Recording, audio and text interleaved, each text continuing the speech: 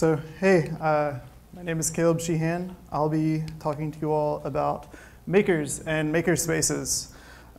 So what is a maker? What is a makerspace? This is something that I didn't know a couple of years ago. But fortunately, I was able to get an internship at a makerspace here in Louisville called Level 1. And so for about 3 months, I was working there every day. I got to see people come in and work on projects, start organizations. Some of them start companies. And this was really amazing. I was blown away at how cool these projects were and what these people were doing. And so I wondered what other makerspaces are like. And so I was able to travel with funding from the Brown Foundation, which is also here in Louisville. I was able to travel to about 25 different makerspaces across the United States. And while I was at these makerspaces, I asked them questions. And the general concept that I was trying to get was, I was trying to figure out who goes to makerspaces. How do makerspaces work? Like, how do they run? And then also, what do communities get out of that? So after going to all of these makerspaces and after traveling or working at a makerspace for 3 months, that's sort of the place I'm coming from with this presentation. So what do makerspaces do, or who are makers? Well, they're people who believe in building things. They think that putting something together with your hands, working with other people to put stuff together, whether that's something physical, something on a computer, or an organization, building things is a good thing to do. It makes people feel good, makes them better people. What else do they believe in? Breaking. They believe that taking things apart to understand them is a good thing to do. If you don't know how a sewing machine works, you should take it apart and figure it out. If you don't know how this organization works, you should break it down and figure out what's going on inside of it. So by breaking things down, it's an educational experience. It's something you can learn from.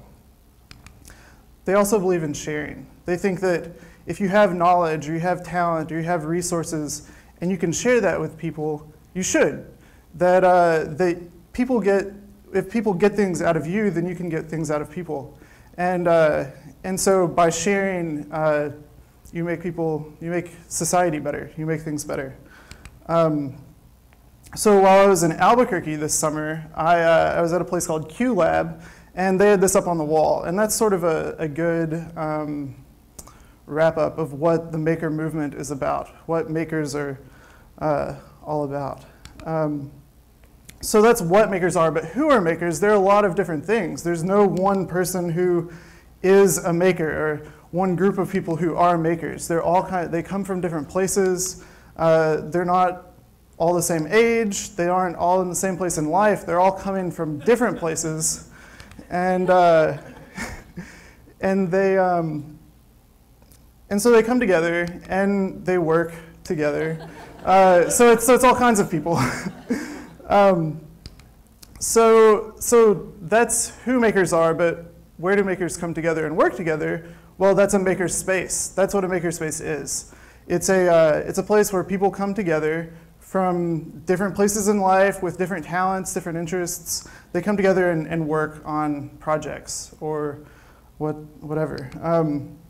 So what does that look like? It can look like a lot of different things. It can be like a shack where people come in and work. But it can also be a store that sells things and then uses those profits to run a makerspace in the back. It can also come out of a library. When I was traveling, I saw this a lot, where makerspaces were working with libraries because libraries are places where people come to learn also and share knowledge. They can be industrial, they can be small. Sometimes, for example, they can be a garage where a guy allows people to come in and use resources that he has and share ideas and work on things together. So there's not really one type of maker, and there's also not one type of maker space. But the thing that they all have in common is that people are coming together and working.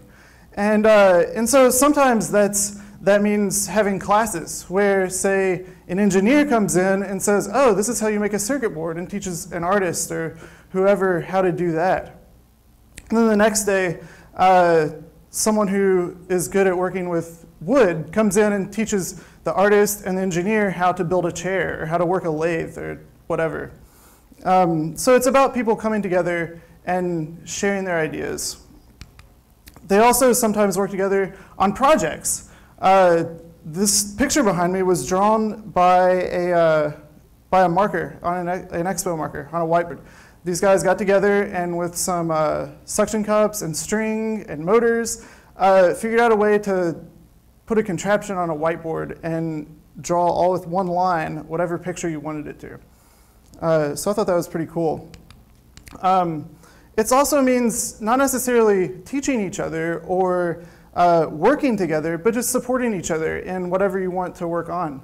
So for example, in a place called Mothership Hacker Moms, it's a makerspace out in Berkeley, California, and they have a failure club where they come together and just talk about their projects. And this is common in a lot of makerspaces where people come together and say, hey, this is what I'm working on.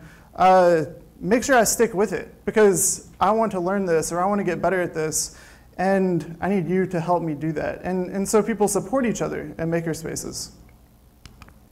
They also can support each other in a different way, like for example, this machine behind me is a CNC mill, and that's sort of like a Dremel attached to a computer.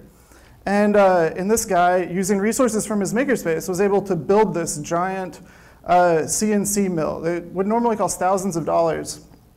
So we got the experience of putting it together and learning how it worked and all of that. But also, artists can now come in and use this giant Dremel tool to make works of art that they normally would never have access to.